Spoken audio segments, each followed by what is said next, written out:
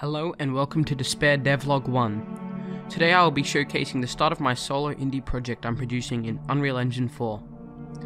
Despair is a survival horror game with realistic and arcade shooter mechanics. Despair is set on an island named Infernum, storage for a disconnected species of humans called Outcasts, who have a hatred for your kind. They are violent, savage, but are still smart and will go to great lengths to kill you. But you play as a genetically modified human, codenamed Project Despair. You've been raised to kill and have deadly accuracy. But you are an early version of the many Despair soldiers to come. Try to survive by taking out all the enemy camps, and try to stop the rodent-like repopulation of the Outcasts. Today's devlog will be showing the base start of the inventory system and current planned items in-game.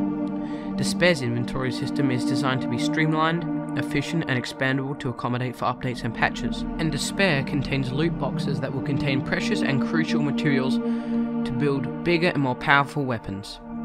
At the moment, the current items in-game are as follows: fiber, herb, scrap, stone, sticks, pure metal, gunpowder, tool components, worksheets, bullet casing, tarp, cloth, electronic components, and that's all, as well as some placeholders ready for the following guns: AK-47, AK-47U, AS Val, AR-15, Glock, dual pistols and MAC-10. Next devlog's plan is to have a functioning sleep system that will guarantee that loot will regenerate randomly but fairly, but next week will mainly revolve around loot regeneration and procedural foliage. I'll see you all next time. Frinky.